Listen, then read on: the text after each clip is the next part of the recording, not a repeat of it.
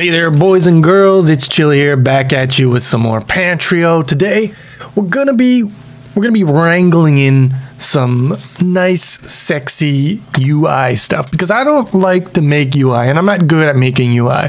I want a nice little framework, some packages, some libraries, something that I can just pull on and get some, get some UI that looks not super crappy. You know what I mean? So. This is what I'm looking at, Vuetify. It's sort of, I believe, loosely based on Material. And it's got a lot of pre-made Vue components, dynamic components. All the logic is wired up, nice and configurable. And remember when I went over the basic idea of the project, I said the main view of the data I wanted was to have different sections, like for example, the kitchen fridge, or the basement freezer or whatever, and then you could expand them and you'd have the items in there. And that's basically what this is. This expansion panels component is going to do one of the main things that I want. And there's lots of other components in here, and it's good and it's sexy, and I might end up regretting it, as I often do when I start a project in a framework and then halfway through I realize, oh, this isn't exactly what I expected, but that's part of the learning curve. That's part of the process. That's all part of the fun, right? So, let me think here. We want to install this stuff. How do we do? Nuxt install. So this has got a pre-made module from Nuxt.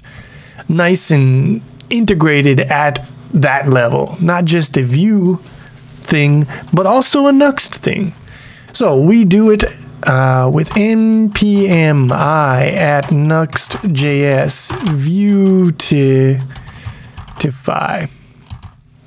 And we could probably do this, as D, but I don't care. You know what? I don't give a rat's ass about that stuff. It's all the same in the end, as far as I'm concerned. The development and the production, it's all the same, because we just, in development, we run the command that generates the production files, and that's it. So it doesn't matter. All right. Installed. Everything is good, all green. What's next? Okay, so we got to add this to our build modules, and there's apparently also a way of customizing the Vuetify at the top module level, but we won't mess around with that yet. We'll cut to that when we need to, if we need to, is my philosophy on that stuff. So where is our build modules? Here they are. Nuxt.js, Vuetify, we in there. Now, let's look at the actual GitHub page for the Nuxt Vuetify project. If we scroll down here, because I did a little bit of research. If you're using TypeScript, you need to add Nuxt.js Vuetify in your compiler options in tsconfig.json. So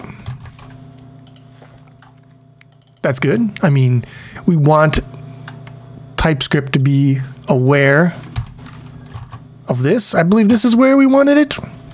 I'll go back and I'll check. But I believe this is where we wanted it. Wait, why you do not like that? What's your problem now? It's not a single. Okay, fine, you jerk face. Fair enough. Okay, so we go. No, not this. We don't do this. We do this. Compiler options, types. Yes. Okay. So, and then we'll be able to have auto completion in context, which is, I love my auto completion. One of the main reasons why I like using TypeScript with Vue, or just basically any front end stuff, is I love my auto completion. And auto completion is very wiggy with JavaScript, very sexy with TypeScript. Okay. All right. Now I think what I want to do is just do a quick build, make sure no errors occur with the introduction of our Vuetify into the project. So we will. It says no issues found. Build time is increased a little bit because Vuetify is a pretty big boy, but it also has something called tree shaking. So we should be able to avoid a lot of bloat from components we're not actually using. We'll see. It doesn't matter that much for this project. It's not like we're gonna be doing any search engine optimization of this bad boy, but still. So Pantrio. It doesn't ever remember the 3000 unless I type it, which is annoying. We're in, and it works. And just test the logic, and it still works. Okay. So, next step is let's actually just test out something with this Vuetify stuff here. So I don't know. I'll make a new page. In here, pages. We'll call it Tiffy. Tiffy.vue, Vuetify. And so every CSS framework has its own lingo, if you will, Bootstrap or Vuetify or what have you. I believe. So we have Vuetify in here right now. We probably want to get rid of that. That I believe is injected here. So we're going to lose the Vuetify, which is going to make our index page uglier. But that's fine. It's just a test. We refresh this.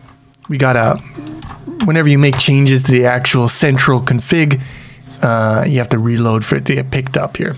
We reload this now, and yeah, so it's nice and ugly right now, but that's fine. It is what it is. Let's see if we can get some Vuetify action going here. So, section. I don't know if Vuetify works with sections or if Material Bootstrap. So,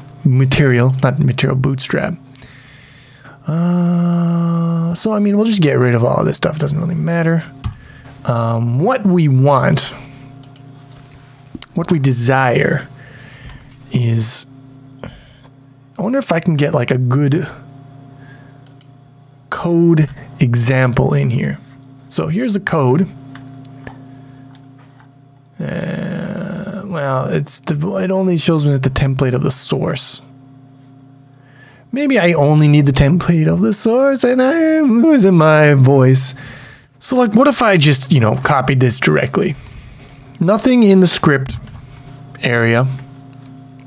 Just this. Will it be able to load it, or do I need something else here?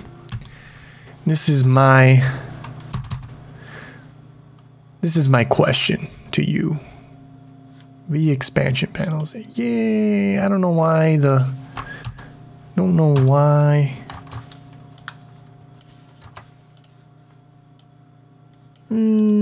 Yeah. Okay. I mean, sure. Yeah. We'll just leave this. We'll see if this works. No issues found. That is well, that's not really that helpful because I can't remember when I added this file. As far as I can tell, make changes to existing files get picked up and recompiled, but adding a new file is maybe not, like a new page here, maybe will not get picked up. So, we'll see. So it says no issues found. Let's go /Tiffy. And we have it. It works. Okay. Well, I mean, that was super easy, right? So let's see if we can't get any layout stuff going on in here. So what if I wanted to wrap this in a div dot? Now I believe that the way spacing works in this crazy, well, we could look it up, we can look it up. This video is it's not coming in too long. We can drag it out a little bit. Features, installation, styles and animations. So spacing. So yeah, normally with like Bootstrap you would have like P and then some number, and that would put padding all around. And I believe with our boy Material, but I believe this is also based on material.io CSS, which means that to put padding around all sides, you do PA, which is, it's nice and systematic, I guess. I don't know what all these different options mean. I mean, obviously T is top, B is bottom, left, right. I don't know what S, E, X, Y. I guess X and Y are just left, right, top, bottom. I don't know what ES is. I don't know what that is. I don't know what it is, essay. But Yeah, so we do PA. We can put a number, and I believe there are more options than you have with Bootstrap, which is nice. Bootstrap only gives you like, I don't know, like 5 or 7. So yeah, PA10. So let's do it. We'll put a div here. Dot MA10. My 10. My wife. And here. And we'll tab that out. So if we do this, now we expect a little more spacing. And I don't see it.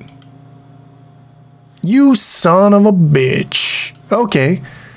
Okay, so a little Googling around, I found something here. Someone Vuetify colors are not showing up. I found the problem. I had to wrap Vuetify components inside vapp tag. This seemed promising, so I searched for vapp, and yeah, it says in order for your application to work properly, you must wrap it in a vapp component, which, I mean, it would be nice if they put this in, like, you know, for example, the setup page on the GitHub or something. I don't know. I'm just saying, it would have been nice. But anyways, doesn't matter. Let's try it out. Let us try it out. So we'll just put vapp in here. We can also put it in the base layout that all the pages go into. In Nuxt, you can specify layouts, and it's a good time. So if we put this under vapp now, perhaps, you know, these kinds of specifiers, they only work if it's under vapp. I don't know. You know, I don't know. It's a learning experience. And here you go. We've got our margin now. And if I increase this to the original 10 that we were looking at, yeah, okay. So things are looking good. I mean, it took a little while to figure it out. It would have been nice if they had a little mention somewhere. There was a mention in the setup, but I kind of skipped down to the Nuxt part of the setup, right? So, yeah, it happens. It happens. Now, let's go back to what I was trying to do, which I believe was our bad boy. What is it called? Expansion panels. That is what I believe that is what it is. And we'll just copy all this. Now we'll copy this part, not the part with template. And we'll put our expansion panels inside of this. And I believe we want to tab this out. Yeah, okay. Sure, save. Let's see here. And there we go. We have inside of our card, we have our expansion panels component, and we can expand the different sections, the different panels, and it's all good. Okay, so today, we learned we need to put the vapp in there.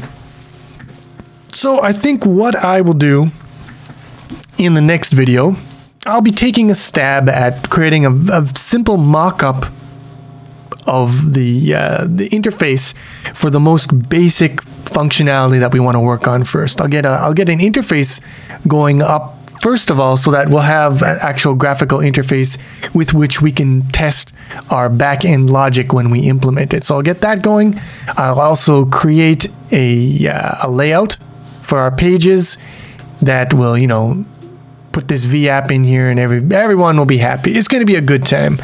But until then, thanks for watching. Hope you enjoyed this video. If you did, please click that like button, and I will see you soon with some more Pantrio.